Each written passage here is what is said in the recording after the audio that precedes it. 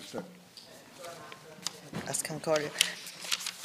Just to say, just to address the questions or the amendments, and to say that I've already commissioned a wide-ranging review of the OECD on SME and entrepreneurship policies in March of 2018.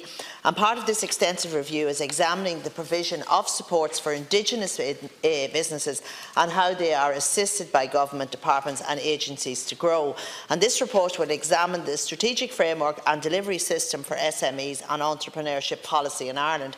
And the report will be published, Deputy Naughton, in Q3 of this year, and we will await its findings and recommendations. And just to reassure Deputy Naughton that I am very much focusing on Indigenous Irish companies, and I'm very conscious that that they also need to be supported in terms of Brexit. And for that reason, I'll just take this opportunity to list out the supports for non-exporting businesses. First of all, we have the Brexit loan scheme, and that's open to all businesses. It's a working capital facility that is available at 4% interest rate, repayable over 3 years. In terms of Intertrade Ireland, they have a 2,250 start to plan voucher, and you don't have to be an exporter to get it. It can be an Indigenous Irish company, regardless of how many employees you have. You apply to them to get that. And yesterday I launched their Start to Act voucher that's available through Enterprise Ireland, and it's €5,650, and that's now available. Just to say also that Intertrade Ireland got an additional €1 million from my department in budget 2019, and that was without the need for matching funding from Northern Ireland, because I knew that there was going to be an increased demand for their services in view of Brexit, and for that reason they got an increase of 17% in their budget, which represented €1 million. They also have a complete suite of advisory services that's available to everybody, whether it's a tariff checker, it's online customs training. So for those that are importing, they can avail of that service from Intertrade Ireland. So there's a broad range of services there. In terms of the local enterprise offices, they're also marketing the Intertrade Ireland schemes. And number one, and this is again available across the board, they have customs training, they have mentoring, so business planning available. They give out consultancy grants, and that doesn't apply to any limit on employees. They can deal with companies whatever size. They do lean grants, they do innovation supports, that's vouchers, etc. So all of those supports are available through the local enterprise office, regardless of the number of employees a company has, and regardless of whether they're exporting or not. And for that reason, I increased the budget to local enterprise offices by €5 million, which was a 22% increase in budget 2019, to help them support exactly what you said, Deputy, the Indigenous Irish companies.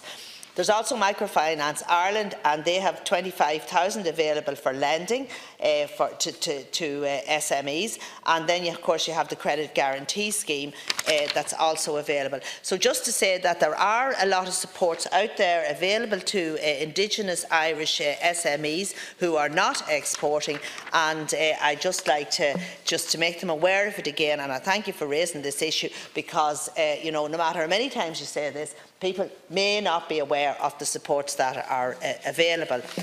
Just to say that the Deputy's premise as to the take-up of the Brexit supports is not correct. In fact, my information is that take-up has been quite robust. The Brexit loan scheme was launched in 2018, and I'm pleased to say that there has been a steady stream of applications so far. The SBCI has received 462 applications under the Brexit loan scheme up to the 22nd of February 2019, and 413 of these applications have been deemed eligible for a loan under the scheme, and of those 81 have been progressed to sanction at finance provider level to a total value of €17.32 million.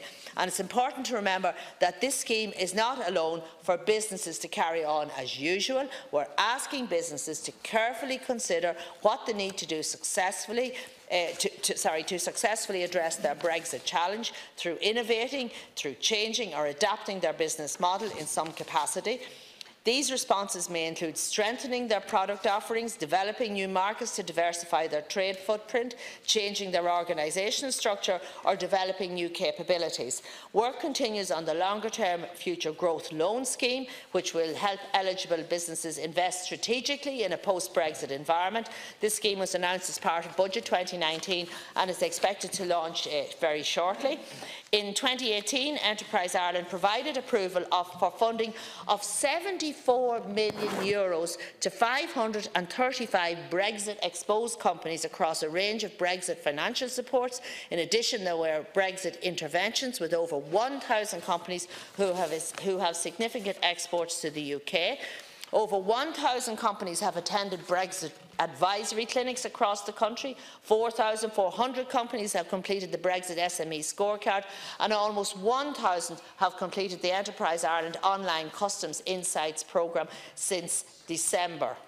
Visits to the prepareforbrexit.ie website, which contains information on a range of Enterprise Ireland, Leo and other agency supports, has increased tenfold over the past 12 weeks, and we have reached 90% of the SME audience with our Brexit support communications.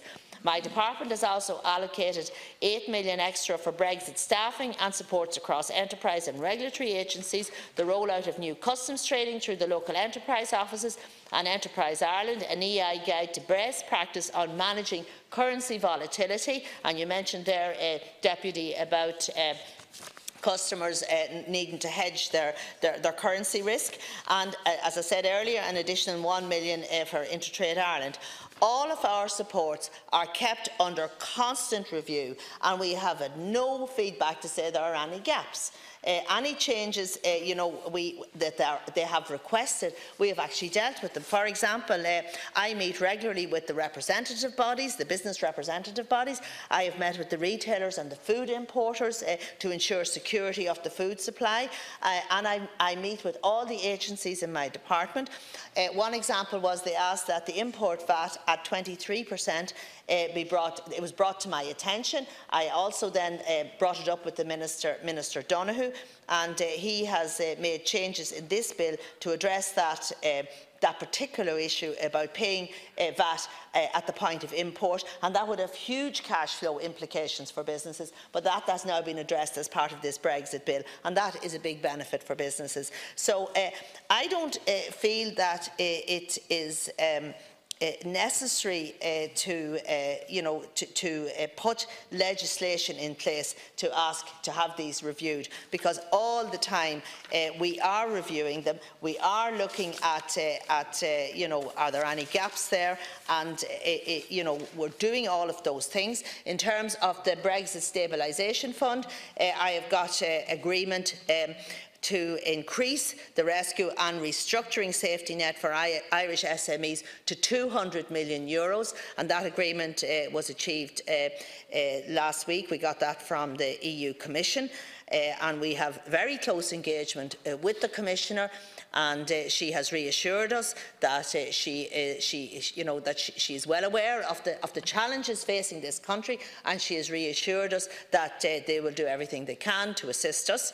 And I think I have covered most of the issues that have been raised there, and just to say that for that reason I am I cannot support these amendments, because I do not feel it's necessary to put into legislation that we carry out a review. And we do work with all of the bodies, and I meet businesses very regularly. I'm meeting them on a daily basis.